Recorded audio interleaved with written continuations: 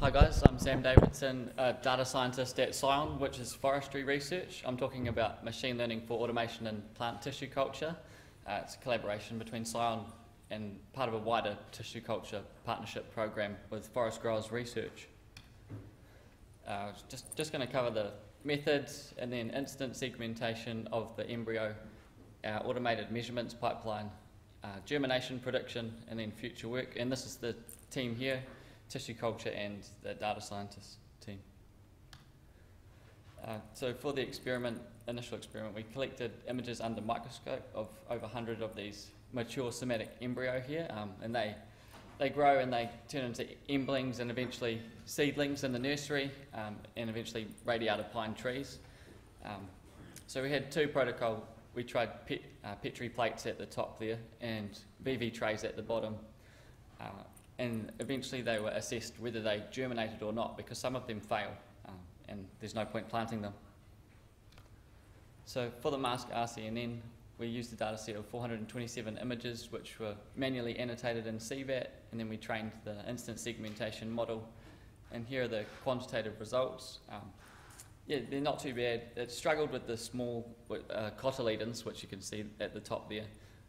But they're not too bad, and the qualitative results were really promising. The number there is actual versus predicted, so 7 and 7, 6 and 6, and it did well for most of the test images, which was really promising.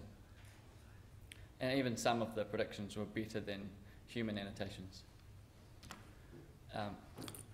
We also produced a script to automatically measure a range of morphological features, like the hypercotyl on the left and to do with the cotyledons on the right.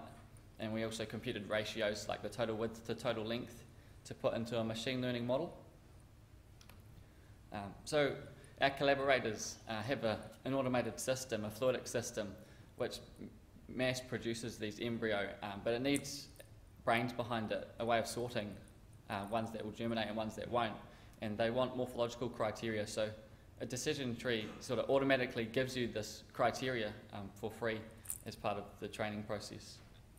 So here we can choose certain criteria which have a high success rate for germinating. And then, yeah, this is model accuracy from a decision tree.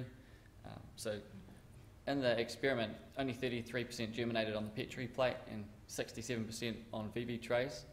But once we trained the model, we could get 91% precision on the training data and 82% on the testing data. So this means the AI will choose a certain amount to germinate, and 82% of those will germinate, which is quite promising and much better than just guessing.